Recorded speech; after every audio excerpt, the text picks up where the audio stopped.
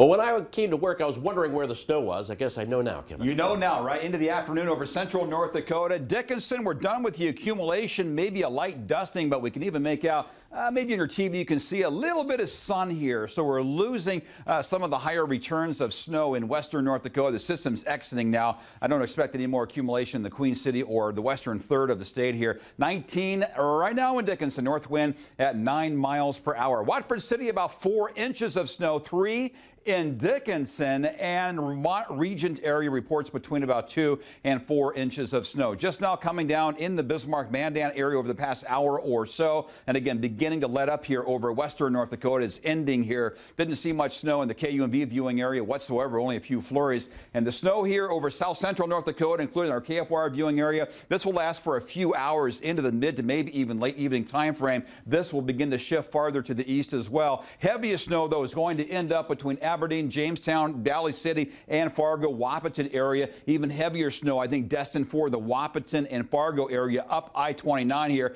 the next several hours, eventually making its way toward Grand Forks. And again, near Williston, we've had no snow here for today, just a few flurries, but no accumulation. Minot, you're not looking for any snow accumulation as well. We can see on the radar returns here, nothing more than a few flurries expected, but accumulation likely along and east of US 83 into the night here.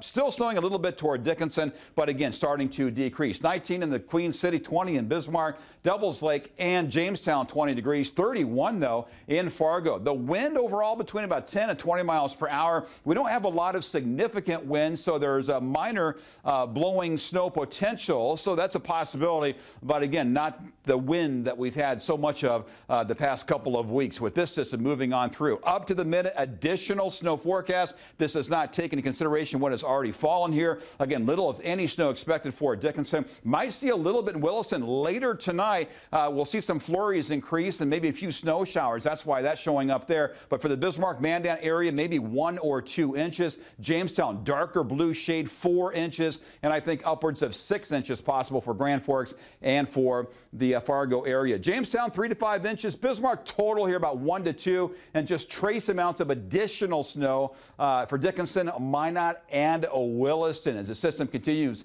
to advance off toward the east. Let me put this in motion here. And again, we can see that snow, but still some snow showers back farther toward the northwest being reintroduced into the area after midnight, and that may continue into the morning time frame. So this might give us a dusting over the northern reaches of the state. Otherwise, the flurries gradually end. The clouds will clear out, and we'll see a little bit of sunshine with temperatures likely in the 20s here for our Wednesday afternoon. So again, don't look for a lot of additional snow. The western half of North Dakota, the snow ending everywhere overnight from west to east here, and we're looking at temperatures to remain well below normal.